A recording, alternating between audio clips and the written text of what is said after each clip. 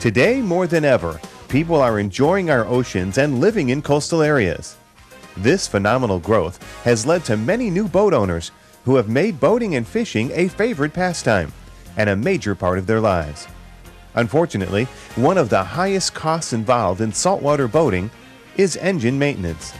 Unlike freshwater, saltwater is very corrosive to engine parts, and all engines must be flushed with fresh water on a regular basis. For years, owners have had to attach suction cup devices to intake slots located just inches away from a sharp propeller blade. Then they had to run the engine out of the water for up to 20 minutes in hopes of flushing out all the salt. This process was difficult, dangerous, noisy, and only partially effective. That's why it's a common assumption that saltwater boaters should replace a number of key engine and cooling system components every 3 to 5 years or risk catastrophic engine failure due to corrosion.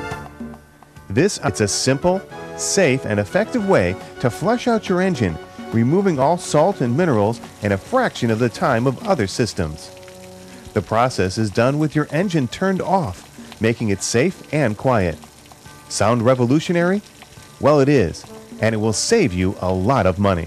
Put the other flush system on at the lower unit, and crabs biting at his toes and everything. When this system came out, hook it right to the transom, and don't even have to crank the engine up. A fantastic piece of equipment.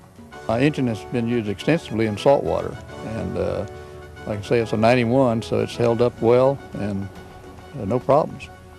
I recommend this unit to anyone, basically because of the ease of operation, the convenience, and the longevity of the engine because of it.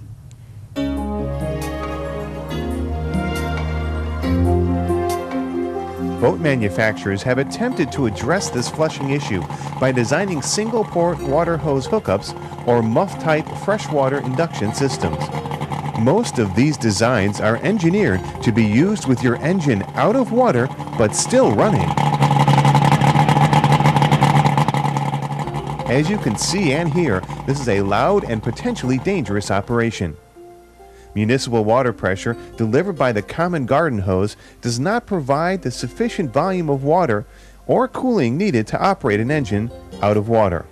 Using muffs, the water is picked up by the impeller located at the foot, which pumps the water through the engine until it reaches the gravity drain. Then a large amount of water runs out without adequately cleaning or cooling the engine. Traditional methods simply do not flush your engine effectively, and over time, you will need major, expensive engine work. Safety is a major issue with us. We see all too frequently the effects of poorly maintained boats. Overheating is a significant problem, and when you're 30 or 40 miles offshore, it's very difficult to find a mechanic. What happens is the corrosion builds up inside the manifolds and the risers.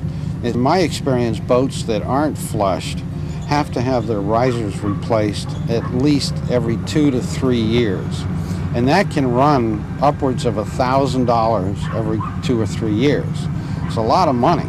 Not only that, they're typically not replaced until the engine starts to overheat. And by then you've caused additional damage, or if not damage, you've certainly reduced the life of your engine. Instead of repowering every 4 or 5 years, I believe that a properly flushed engine will last 10 to 12. Most of the other methods have significant drawbacks. This particular unit is the only one I've seen that I felt comfortable enough to actually install in my personal boat. So this particular unit is the only one that I could install inside the boat, and because of its pressure regulating features, know that the danger of injecting water into my cylinders is virtually non-existent. I started selling the units on my own as a small dealer here in the Tampa Bay area.